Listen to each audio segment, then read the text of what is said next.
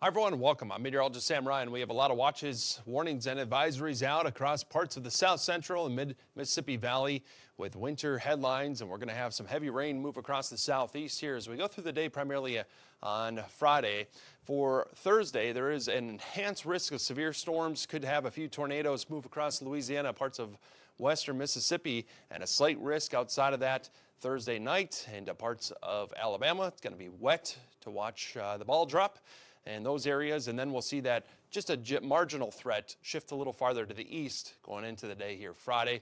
So we'll watch this unfold. The wave of low pressure tracking along a stalled frontal boundary, moving out of Texas, going to lift kind of due north, and we'll have this other front move eastward, and that's going to lead to those showers and thunderstorms by Friday morning, now moving into parts of Georgia by Friday afternoon, and then sagging across the Florida Peninsula heading in through the rest of the weekend. Heavy rainfall going to accompany this frontal boundary.